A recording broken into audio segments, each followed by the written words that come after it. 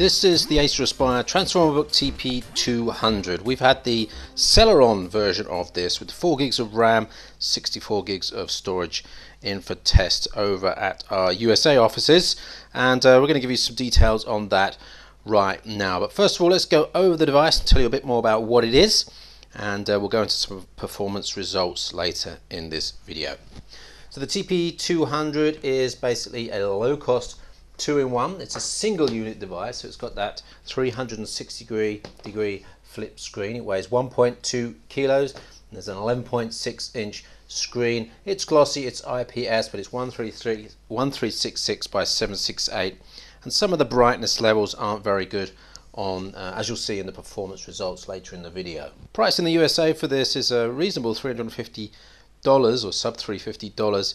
In Europe, the euro price is a little bit higher, and that is only for the 2 gig 32 gig storage version. So if you're in Europe, be careful about pricing. Take a closer look before you buy about what specifications you're buying. There's a look at the ports. There's a power port there, which is it isn't a USB port, it's a proprietary power port. Volume, power. We have a micro SD port. We have micro HDMI, USB 3 slot, and a USB-C port there with USB 2 connectivity behind it. On the other side, we've got the headset port and another full-side USB 2 port. There's a look at the ports. There's an interesting selection of ports on the TP200. Let's start off with this power point. It isn't a standard USB type power connector, proprietary. Volume up and down, power, and then you get onto the micro SD card slot, micro HDMI. USB 3 here and a USB-C with USB 3.1 behind it, the old USB 3.0 standard. So you're getting some good connectivity options there. Note that charging is not through the USB-C port, it's through the separate USB port.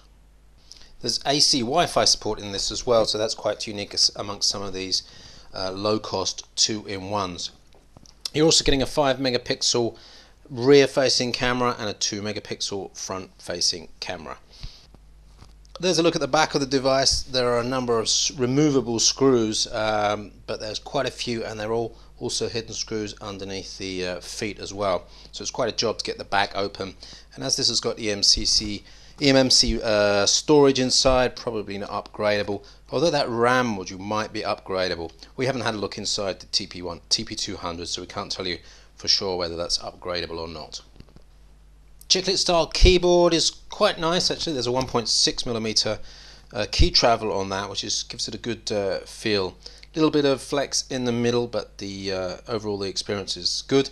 No backlight on the keyboard though.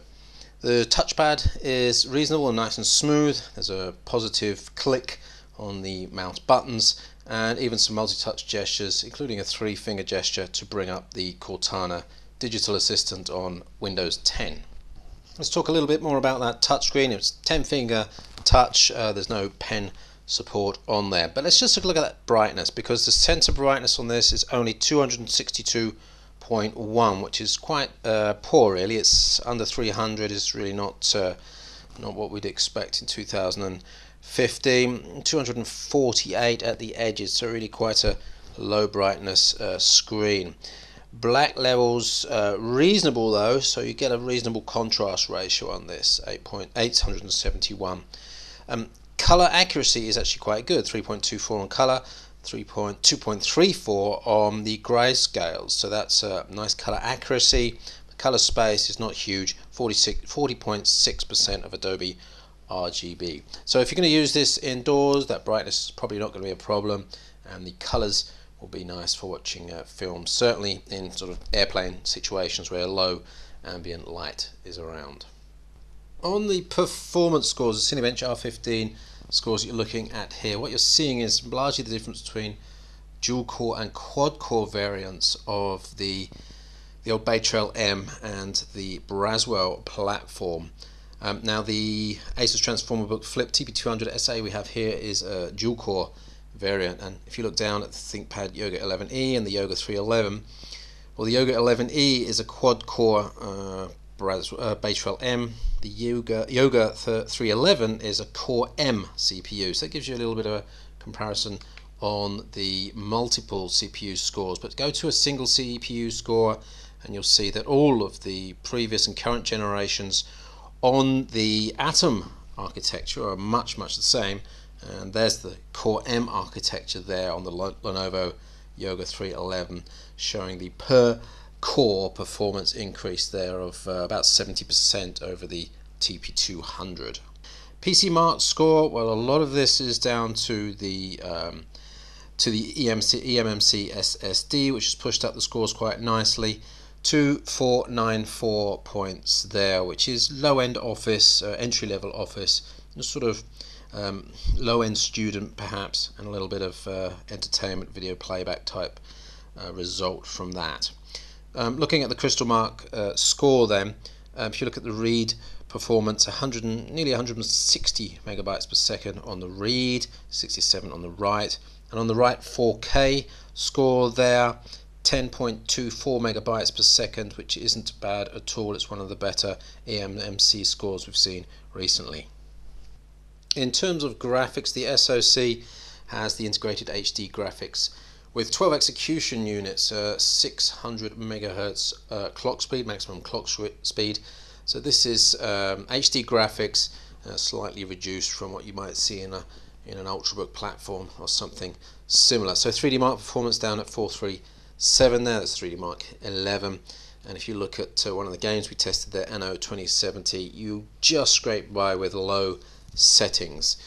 World of Warcraft, yes, you might also just about scrape by with low settings as well. Note that there's a video encoder and a video decoding hardware in here as well, so it can help with conversions of videos, for example from full HD to maybe a smaller resolution or bitrate for mobile use.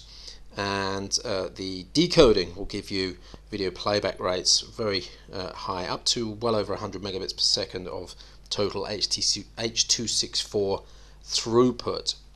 The tablet is fanless, so totally silent, and it stays quite cool. Under load, maximum 41.4 on the top left. It's really not too bad. The rest of the device staying nice and cool.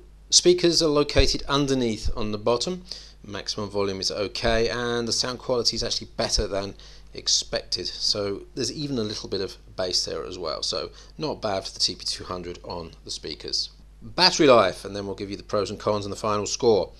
Idle, well, this is a very efficient idling platform. 17 hours and 35 minutes is nothing to be surprised at. It's good, and it really shows you that this is an ultra mobile on the go device. Wi-Fi surfing then, 8 hours 43 minutes, and that is a pretty reasonable score for this device. 38 watt hour battery inside, so that's not too bad for that size battery. Under load, you'll get about 4.5 hours out of that. That's with maximum brightness, and even under load there won't be too much gaming or processing being done anyway because of the fairly low relative performance of this platform. So a rundown of the pros and cons. The IPS display is quite good. It's a very light device and there's a good battery life. Ergonomics are good. That keyboard wasn't too bad, and the speakers are pretty good as well. And there's a good advantage with that USB 3.1 Gen 1, that's the USB 3.0 standard Type C port. On the hinge, we felt that wasn't quite strong enough or maybe sturdy enough, and we also note that only micro SD XC cards are supported at the moment. Performance, well, just about adequate, but okay for this class of device. We had a couple of difficulties running a couple of the benchmark tests. You'll see details in the full review. And we also note that the lower edge of the touchpad caught occasionally as we were using it. In the convertible class of laptops, this is actually not too bad as an entry-level device, especially considering the price in the USA. We gave it a score of 82%, but don't expect this to be a very high-performing device. This is a home use device in multiple usage scenarios, coffee table, sofa side, and with that AC Wi-Fi you should be getting some really nice performance over browsing as well. Good battery life, and of course it's silent and cool. So that's the Asus Transformer Book Flip TP200 SA full review on notebookcheck.net and notebookcheck.com in German. Don't forget to check that out for more details. Do note that the price in Europe is quite a lot different to what we're seeing in the USA right now. So if you're looking in Europe, do check these specifications before you hit that buy button. Thanks for watching this. Don't forget to give us a thumbs up if you got something out of the video, and we hope to see you again soon on another Notebook Check Tech Review.